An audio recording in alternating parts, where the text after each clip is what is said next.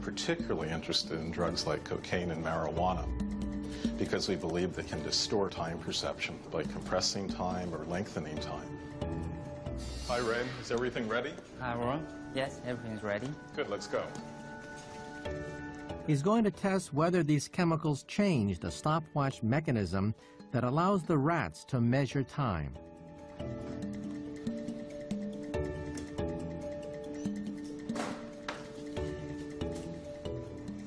So the rats have had their drugs for about 20 minutes now. As you can see, the marijuana rat is mellowed out. The cocaine rat's gotten quite mad and is trying to escape out of his cage here. And the saline rat is just acting normally. The plan is to give the animals a timing task. The rats have previously been trained to measure time precisely.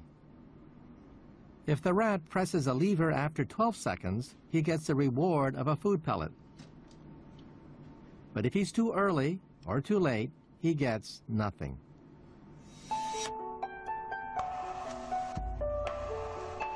The rat, given saline only, does this task perfectly and presses the lever after 12 seconds, the correct time.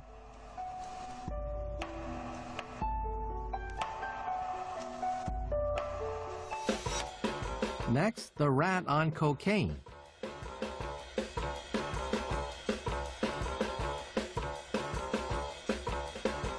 For this rat, time seems to zip by.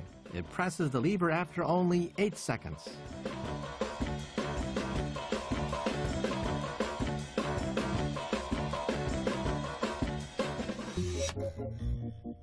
And lastly, the rat on marijuana.